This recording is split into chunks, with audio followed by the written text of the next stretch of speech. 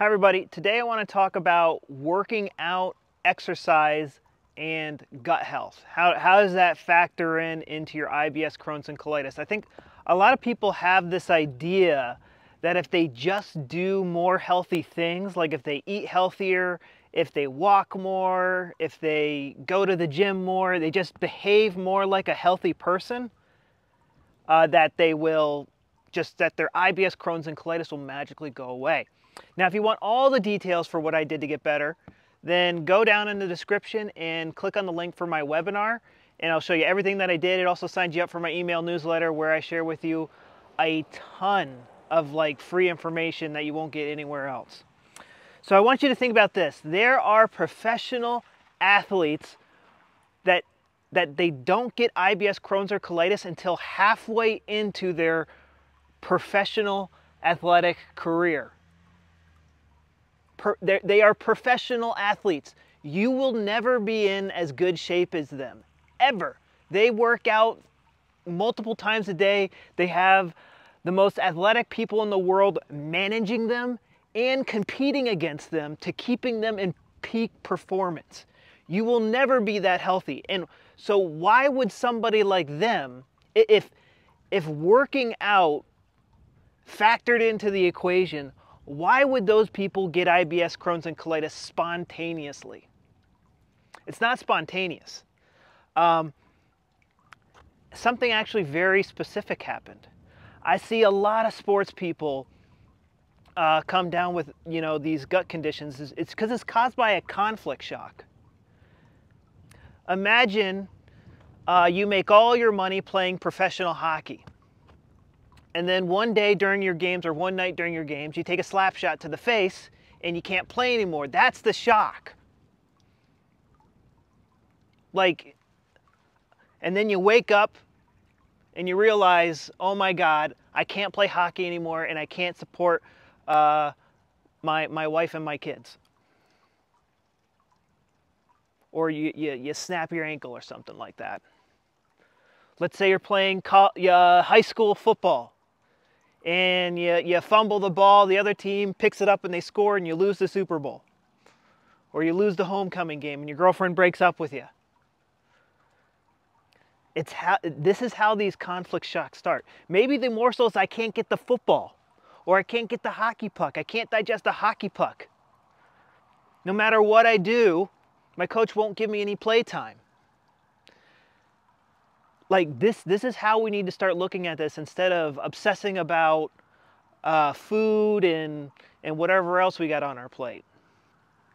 But I do want to give you guys some advice. There's a lot of people, this car has been coming down the road for like 10 minutes now.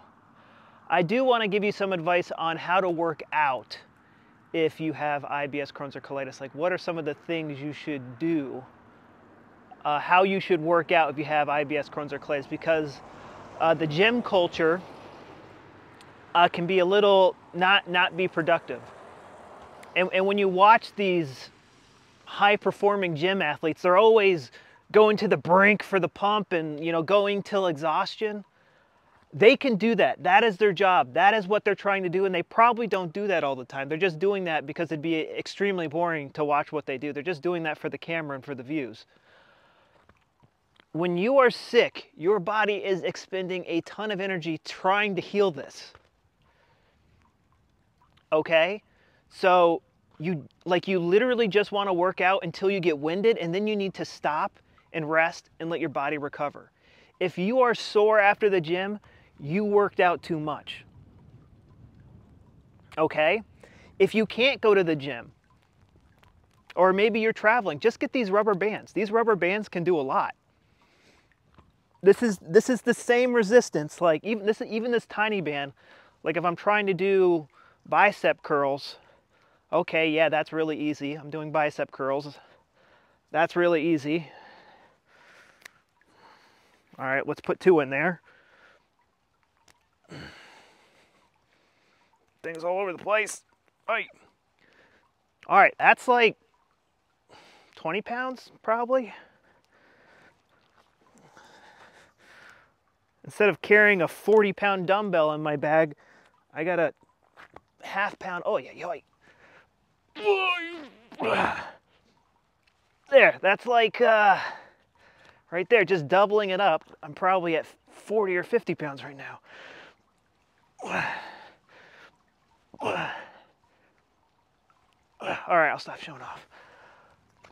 So, you know, that's a very easy workout routine for you right there. Just doing everything. Like, there's things that you can only do on bands that you can't do on a machine. You can get a pretty nice body with these bands. You can get a pretty good workout with just this band. You don't even need the other ones. Whew, I'm a little cold. Welcome to Northern New York. Yeah, guys, you need to focus on the conflict that put your gut into overdrive. Like, it's great to work out, but don't kill yourself while you're working out.